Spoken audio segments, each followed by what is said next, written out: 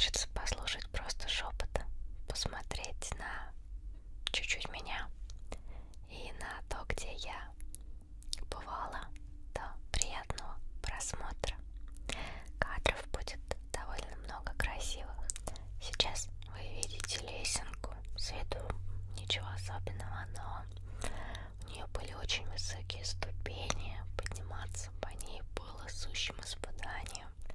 А для человека, который привык к лифту, эскалаторам и всем благам цивилизации, совершенно не занимаясь спортом, это, конечно, было жестоко. Спускаться еще весело, вот подъем, скажу так, до конца подняться без передышки за 7 дней я так и не смогла. Ну, красиво, красиво. Это первое место, где я была, кстати, был город Алупка. В свой первый день приезда я ничего не записывала, там был самолет, я очень устала. Это был мой первый перелет. Вот. А вот это, собственно говоря, второй день. Второй день я вылезла из норки.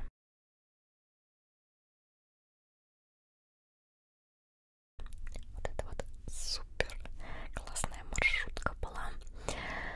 Довольно бюджетно, но всегда много народу. И приехала я из города Алупка в Ялту. Это вы видите, собственно говоря, путь от Ялты, вокзала автобусного до набережной. Красиво, приятненько, везде видно горы. Вот. И тут мне сразу встретилась русалочка.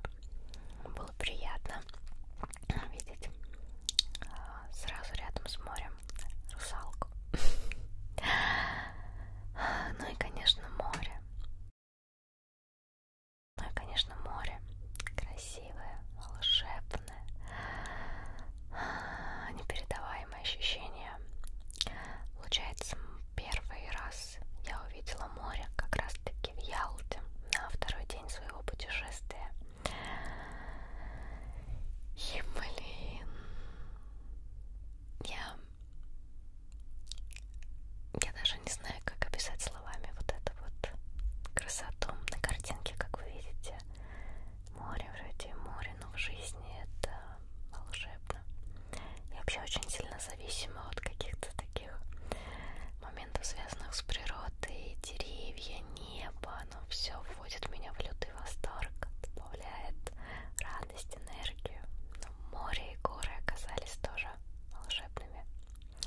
Это вот такое кафе, кораблик, очень интерьерно и красиво. Правда, там довольно ветрено было. А вот это крокодиляриум. Ну, я мало где, если честно, ходила в своей жизни, так что я не могла не зайти в такое интересное место. Крокодилов здесь полно разных, маленьких, больших. Они, конечно, по большей степени лежат и особо не двигаются, но иногда можно увидеть интересные моменты. Мне больше всего понравился момент кормления. За дополнительную денежку можно покормить крокодилов вот так вот с палочки. И ты так вводишь мяско, и крокодильчик поднимает голову и потом резко-резко делает гусь. Кусают мощно. Палку один раз я не смогла у него вытащить, и вот дядя, который кормит их, он вытаскивал сам, крепко успевается. Ну, помимо крокодильчиков, как видите, черепахи, рыбки разных видов. А еще есть кролик. Кролик, кстати, довольно крупный в жизни, а черепаха вообще, на ней можно маленького ребенка катать. На камере нету примера, поэтому они выглядят немножко мелко. А вот это я вернулась из Ялты в Алупку. И недалеко от отеля вот такой скверик. Немного заброшенный, я бы сказала. И, собственно говоря, море. Море, море, море. Вы любите море?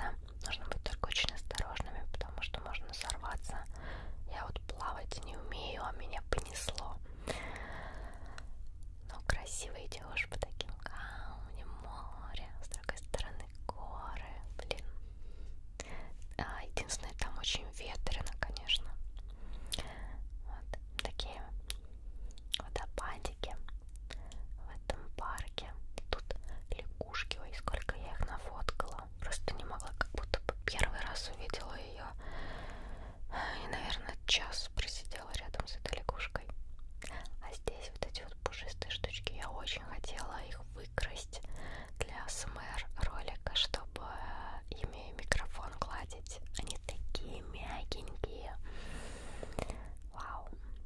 Ну, конечно, были экскурсии, посещения всех вот этих вот галерей, фото, экспозиции того, какие у них были столы.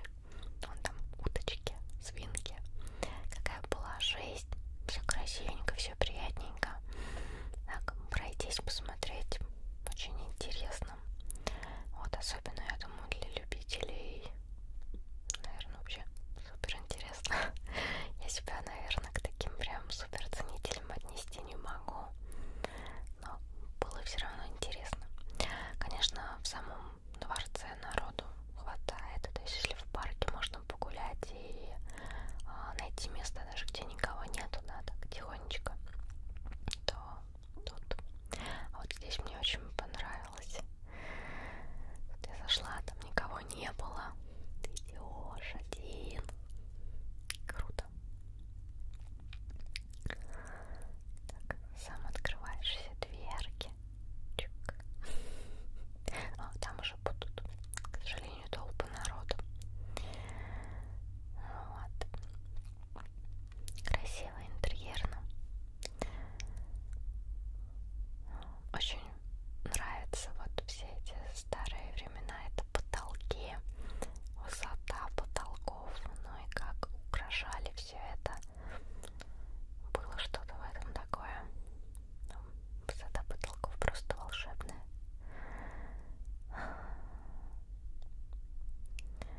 Вот. Такой вот дворец. Здесь своя оранжерея.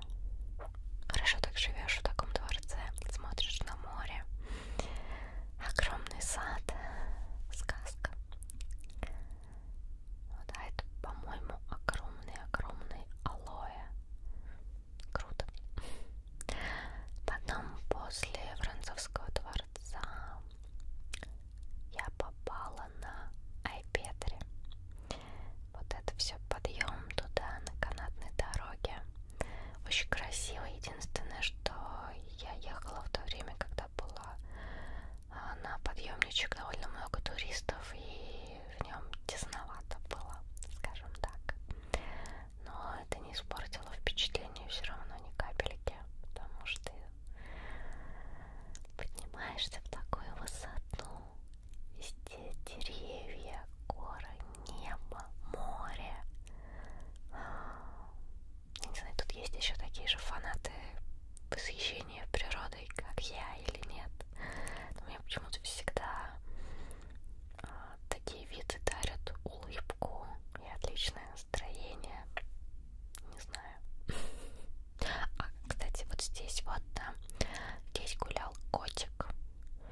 По-моему, я его не смогла записать, но там гулял котик. Это было так странно, что он сидит на краю, и я боялась, что он упадет. Вот. Теперь подъем еще выше происходит. Как видите, гора все ближе и ближе. Ближе и ближе. Ну и вот мы на самой вершине Айпетри. Восхитительно. Это, если что, получается сентябрь. Сентябрь 2017. Как видите, погода замечательная. Виды просто превосходные. А вот это, если там на самой Петре, так где вы вышли, подняться еще выше, эти подъем там чертовски сложный. Ух.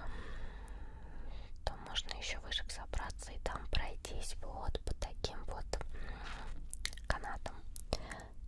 Мне не вышло пройтись, там была большая очередь. Приехала я уже ближе к вечеру, а там до определенного времени можно было. В общем, не вышло. Но зато посмотрела, походила везде. Очень красиво. Ну и, конечно, ночные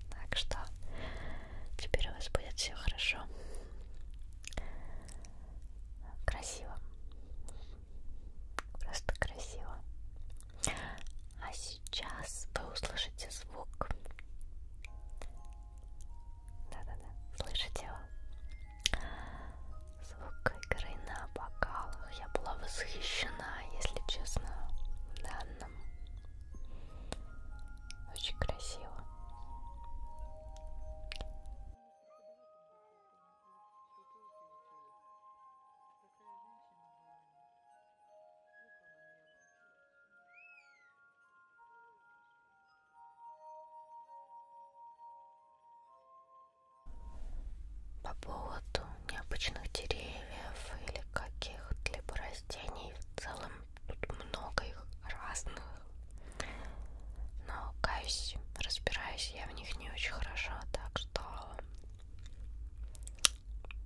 просто красиво.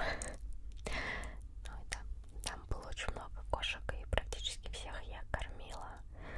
Бегала, покупала булочку с сосиской и скармливала сосиску оттуда котам. А вот это мне место совсем не понравилось. Выставка бабочек, и там все бабочки мертвые, полумертвые. Вот. Я не стала добавлять кадров, где куча крылышек, телец и прочих. Но даже вот по этой бабочке вы видите, у нее крылышко такое помятое. Не знаю, может оно распрямится, но по мне оно больше выглядело как покалеченное. Зато там были птички. Но все равно именно от выставки с бабочками мне как-то такое себе. Может быть, где-то в других местах есть более лучшие, но там именно в тот момент было так себе. Зато вот пальмочки. Много-много-много разненьких.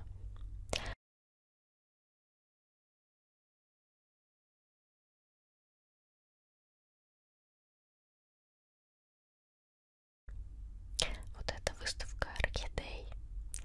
Я бы тоже на нее в следующий раз не пошла. Она тоже была дополнительно платной. Ну и не знаю, я в магазинах видела точно такие же орхидеи. Как-то и никак. В общем, не совсем поняла ее соль. Если вы поняли и знаете, то расскажите. Потому что я зашла туда и просто увидела цветы точно такие же, как в магазине, только за это заплатила денежку. Там была черепашка, правда. А вот тут, да, тут тоже дополнительно платный вход. Это кактусы. И дальше там другая оранжерея. Мне очень понравилось. Действительно заходишь, огромный выбор разных кактусов, каких-то там еще растений. Длинные, колючие, пушистые, большие. Вот, серьезно, кактусы очень понравились. Они стоят того, чтобы туда дойти и посмотреть. А здесь я пыталась записать вам звуки растений природы из данного ботанического сада. Ну, что-то вы сейчас услышите.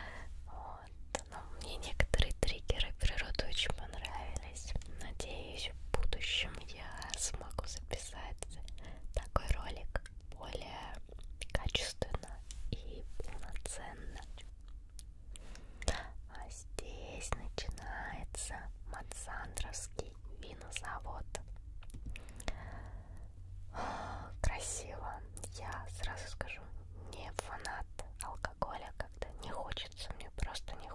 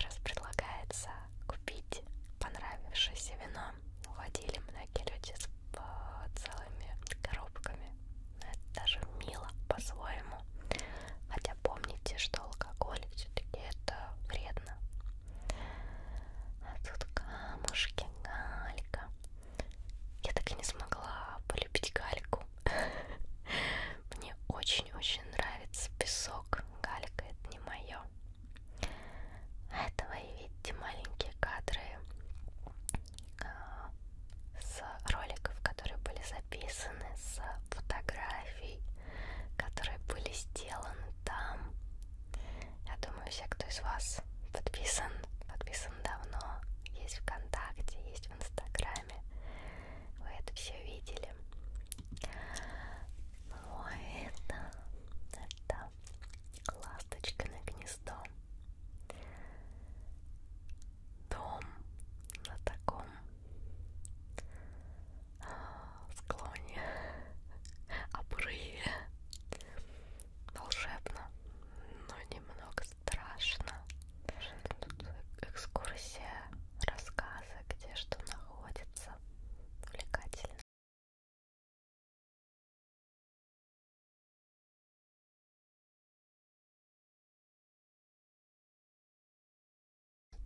Ну и ночная Ялта. Ой, сколько же там людей.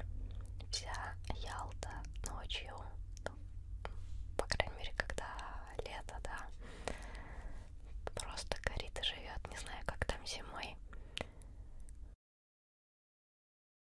И опять же, вы видите фотографии, русалочки, видео, записанных в Алупке.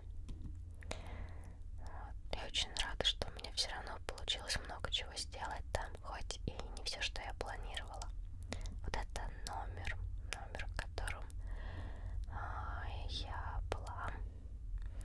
Там душ, здесь комнатка. Вот. Ну так все довольно миленько, приятненько.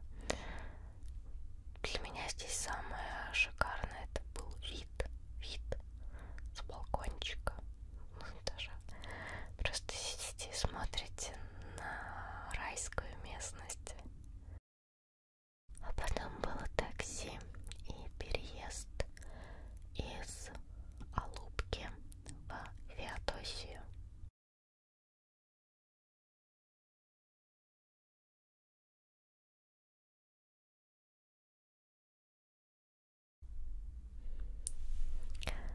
Ну и было заселение во второй отель. Единственное, в нем было довольно много пауков. В целом я их не боюсь, но знаете, когда вы лежите на кровати и видите над собой довольно крупного упитанного паучка, немного как-то так себе. Потом в целом я к ним привыкла. В одном углу у меня жил Гоша, в другом папа Гоши, их жена, бабушка, мама, тысячи их деток. Вот, так что в целом да, я к ним привыкла. Но было все равно вначале немножко странно.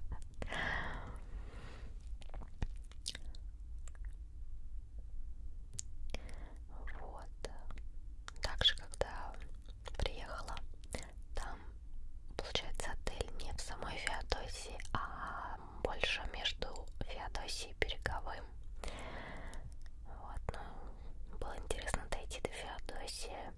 Милый, приятный городок, довольно тихий. Вот, мне очень понравился вот этот магазин, совершенно случайно его встретила. Но здесь живет счастье. И сколько маленьких милых вещичек. Я хотела отсюда все потапать, все пошуршать. Но, к сожалению, в чемоданах были штативы, косплей, парики. Места не было, да и как-то посредством тоже это не было особо рассчитано. Вот это цены в одном из магазинов на газировку. Может, кому-то интересно будет. Я люблю смотреть цены у блогеров, которые снимают влоги, где они путешествуют. В этот день был тайган. Мне очень понравился он. Очень понравился. Я не знаю, как ваши отношения вообще к зоопаркам, заповедникам и тому подобному. У меня двоякое, но в то же время, да простите меня, но люблю посмотреть на животинку, хоть и понимаю, что она там в клетке, еще что-то как-то такое себе. Но здесь у львов вообще довольно неплохая территория. Здесь вы видите, сколько стоит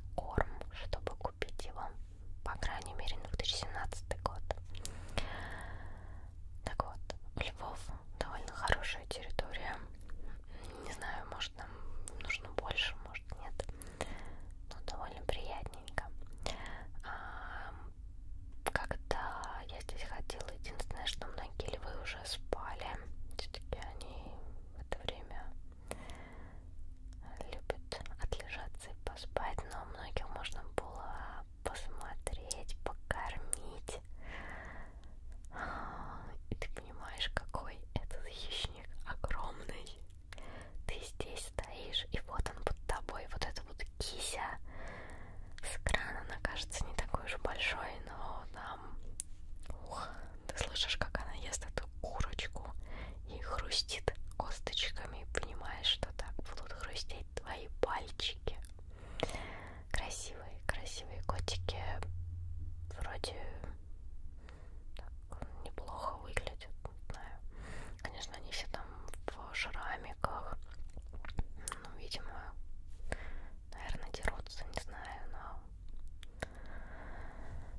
красивые коты. Что еще можно о них сказать? Огромные кошки. В самом начале, когда я шла вот по всей этой конструкции, у меня была одна мысль: если кися прыгнет, в какую сторону бежать? Ну, вроде они не должны там запрыгнуть, и они похожи на очень воспитанных кошечек, но все равно. Вот, ну. Игривые, красивые, просто большие кошки.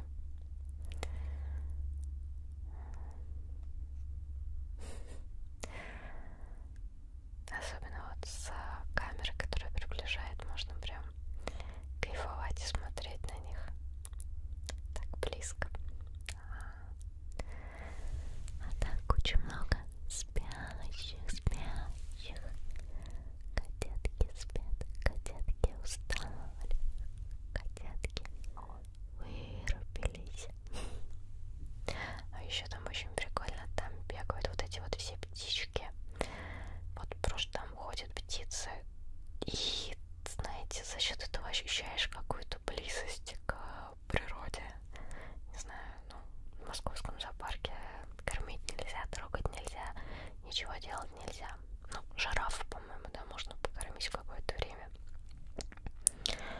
Вот, а все остальное как-то ничего нельзя. И тут вот этот момент, что ты идешь и всех кормишь. А здесь, я думала, должны жить крокодилы. Ну или что-то похлеще, но там никого. Вот эта миленькая обезьяночка. Ну, посмотрите, какая она пушистая. Я не могу сказать, что я очень люблю обезьян. Она такая пушистенькая. А еще она меня просто все орешки меня отобрала. Смотрела на меня своими глазками и ждала, когда я дадут не палочки, а вкусный орешек. И так ням-ням-ням-ням-ням в ротик. Ням-ням-ням-ням-ням в ротик.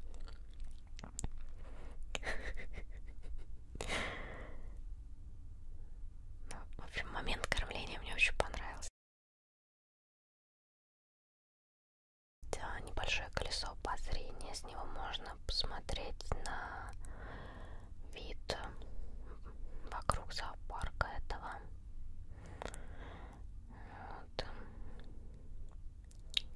Киси. Много-много киси, которые спят и кайфуют, пока люди ходят и снимают их на свои камеры. Вот. Наверное, если попасть, ну, это, по-моему, где-то день. То есть поехать в другое время, когда они более активны, то можно будет увидеть более подвижную кошачью жизнь.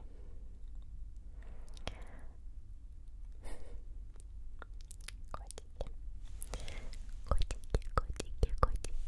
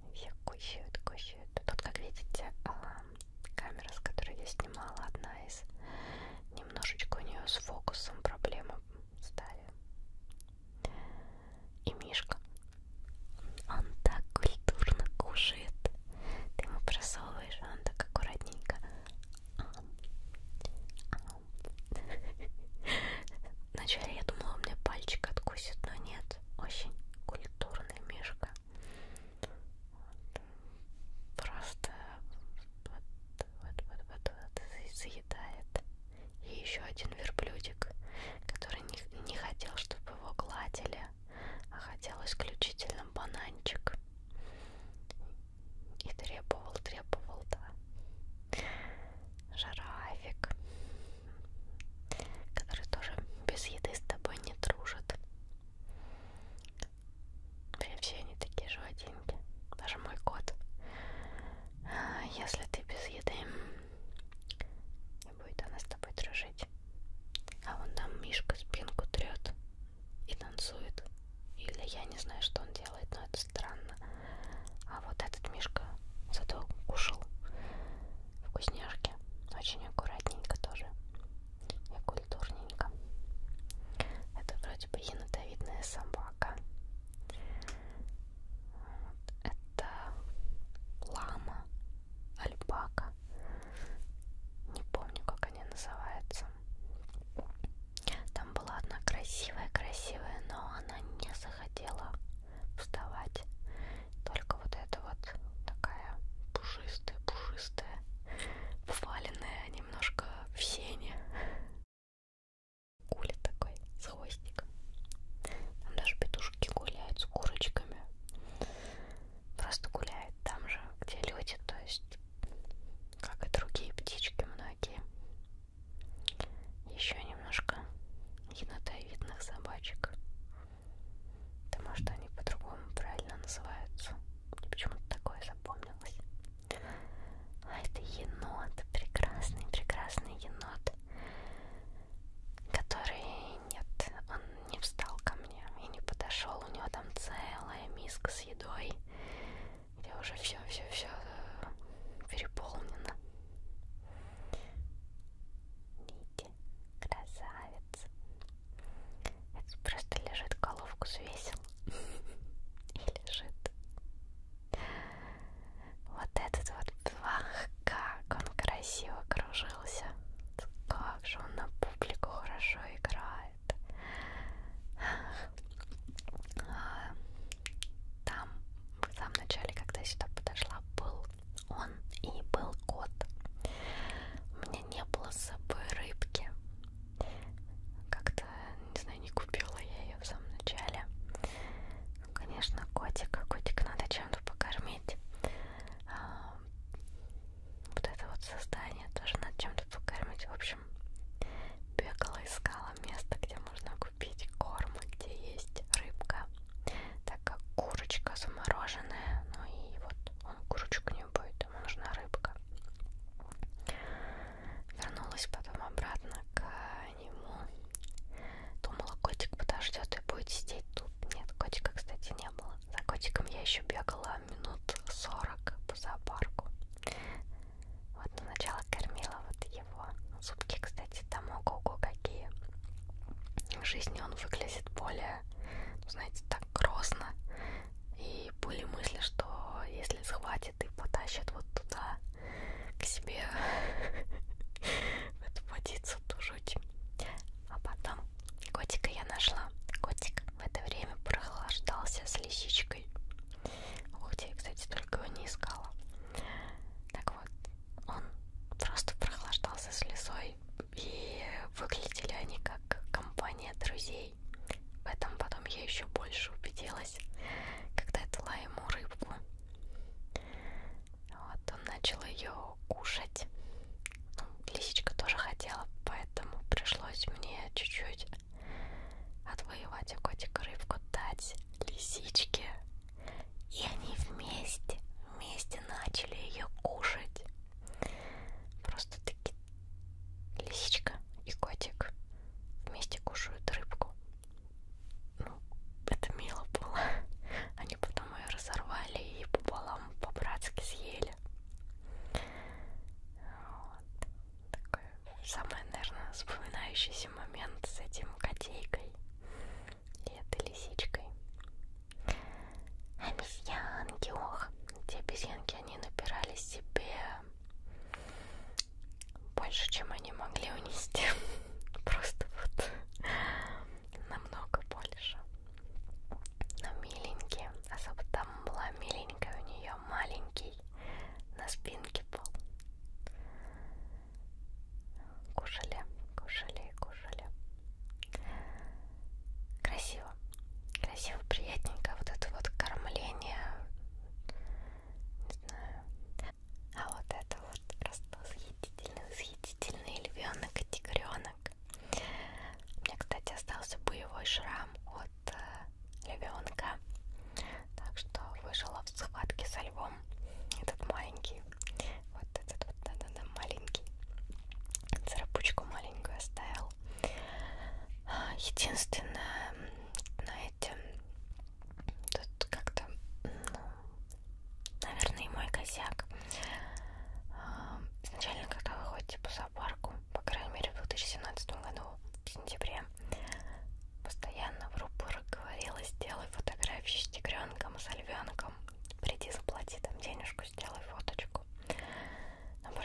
всего зоопарка все это говорится. Конечно, я тоже захотела сделать фотографию. Единственное, я думала, что здесь дается хотя бы минут по 5, чтобы, ну, вот вы взяли этого львенка-тигренка, у вас сначала, у меня, по крайней мере, просто пищащий восторг. Тут надо вроде как милую моську для фотографии, там позу еще как-то. Мне дали минуту на двоих. Вот, то есть я купила фотографию с львенком и фотографию с тигренком. И, видимо, время было не совсем удачное, но об этом не сказали. Вот, то есть они взяли денежку, дали мне быстро в руки львенка, потом быстро дали в руки тигренка, а в итоге на двоих минута, и как-то, не знаю, слишком быстро. Вот, и потом их забрали, там еще после меня был какой-то мужчина, ему дали фактически там просто, не знаю, секунд 10 тоже забрали, и львят увезли. Я понимаю, что их нужно там кормить, поить, к маме отвезти, но в то же время лучше рассказать людям тогда, сейчас, что не делайте сейчас фотографию, не оплачивайте сейчас услугу, придите через час, через 2, сейчас не время там, да, как бы, в итоге денежку быстро хватает, дают тебе совсем ничего по времени, и как-то, не знаю, ну, в общем, именно вот этот момент он оставил у меня небольшой осадок, и было как-то странно. То есть, если бы мне сказали, что сейчас не надо делать фотографию, сейчас вот котятки устали, их нужно там вести, да я бы и даже не подумала, окей, пойду погуляю, у вас тут красивенько, миленько.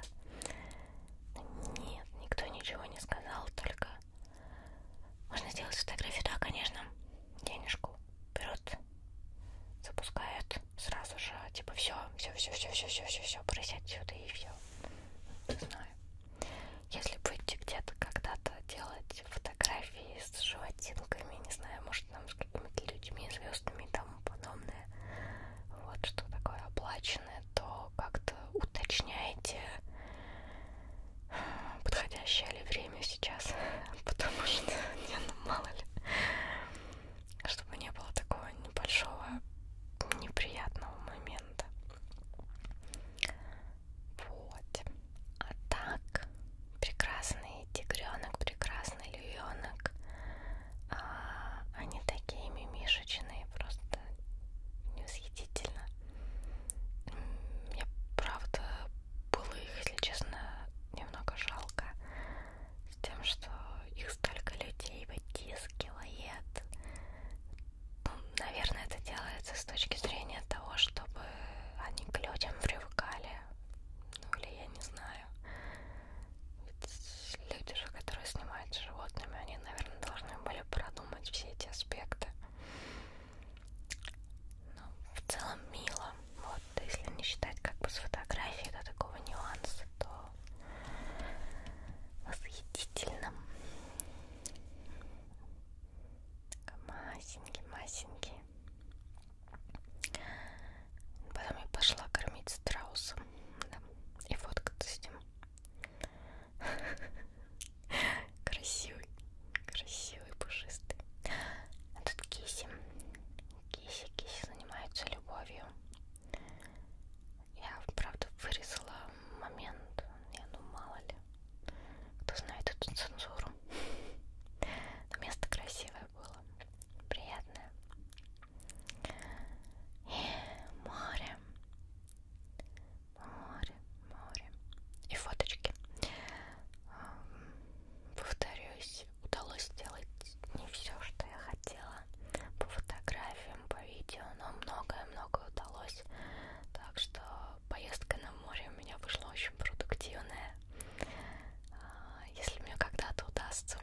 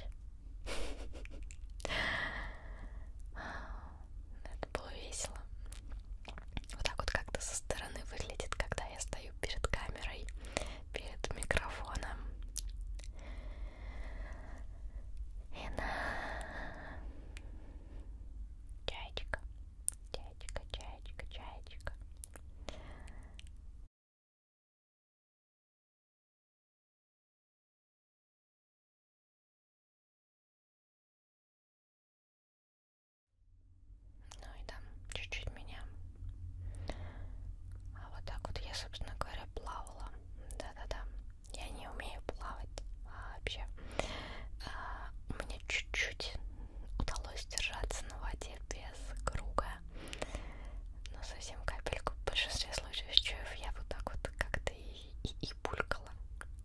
Но это было приятненько. А вот там вот я пробовала с ластой.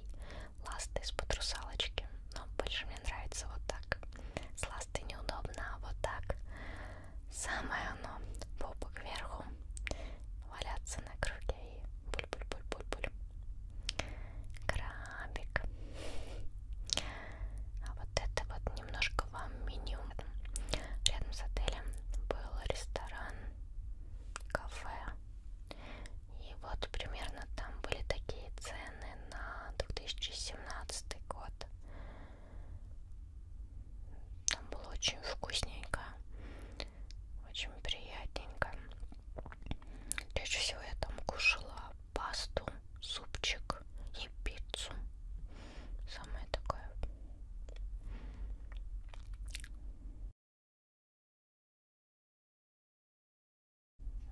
Вот так вот как там выглядит блюдо. Какой-то салат, еще салатик. Вот. Такой вот горшочек. А рядышком за данным кафе есть бродик, уточки, рыбки. Тут, к сожалению, там камера уже это не снимала. Размытость фокусом. И вот такой вот вид на крабиков. Я нашла несколько крабиков, которые были неживыми, засушила их, и они у меня дома. Да-да-да. За чайками долго бегала. Купила несколько батонов хлеба и пыталась их покормить. А самое забавное, когда ты им кидаешь, и они прям на лету ловят. Ну и куда без маленьких глупостей, пересыпание песка из ракушки в ракушку. А вот пучки много пучков. Ну, как я сказала, они в целом стали моими друзьями. Я потом приехала в Москву и скучала даже по ним. Как-то непривычно, что их нет. Такие вот Гоши. Не знаю почему Гоша, но почему-то Гоша. И путь. Вот это вот последний отель. Здесь я была одну ночь, и он был странный. Здесь отвратительная звукоизоляция. Это номер без окон, без балкона. Воздух там такой себе. Но мне был нужен номер, чтобы переждать одну ночь и рано-рано утром поехать на самолет. Здесь были следы. Сначала я думала кровь, а у меня в номере кого-то убили. Потом это оказались ягоды, потому что ягоды валялись неубранными. Это было странно. Здесь были везде дырки в стенах, а еще была вот, насыпаясь, я услышала, что что-то где-то шебуршит. И там ползла вот эта вот штука. Ребят, что делать в таких случаях, я не знаю. У меня очень маленький опыт путешествий, очень маленький опыт какого-либо посещения гостиниц, общения и тому подобное. И я не знаю, мне здесь ругаться надо было с отелем, и типа у вас номер не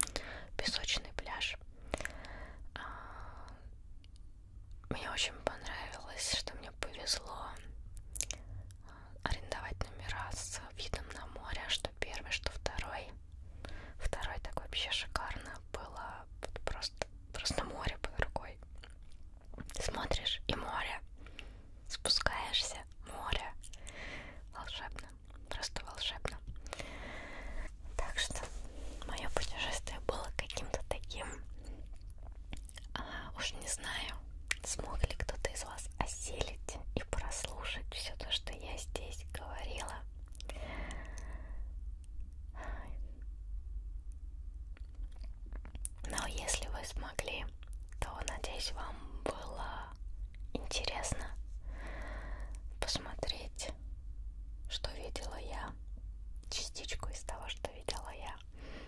Возможно, вдохновиться чем-то, возможно, захотеть где-то побывать, или наоборот, вы там бывали и вспомнили это место. Может, не знаю. Это не совсем влог в привычном формате на ютубе. Даже влог записывать на самом деле сложно, и к этому нужно научиться и привыкнуть.